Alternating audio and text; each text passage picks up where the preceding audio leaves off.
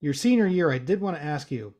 You reached the Division II Sweet 16, and it was under, uh, pardon me, Ryan Odom, and he's currently at Utah State. He's the coach that took UMBC to its most famous victory, which is that over Virginia in the first round as a 16 seed.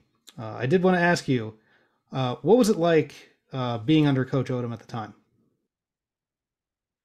Yeah, Coach Odom was great. I mean, I owe a lot of my professional career to Coach Odom, to be honest. Great coach. I knew he was going to make it big. Didn't know that he was going to be, his career was going to jump, that high that fast. But kind of had a feeling like just being around him that he was on to big things for sure. His dad was a great coach, Dave Odom at Wake Forest. For Um, sure.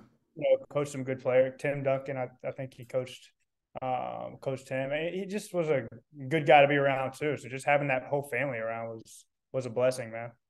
Hello, and thanks for watching. Be sure to give the video a like, and you can watch more videos over here.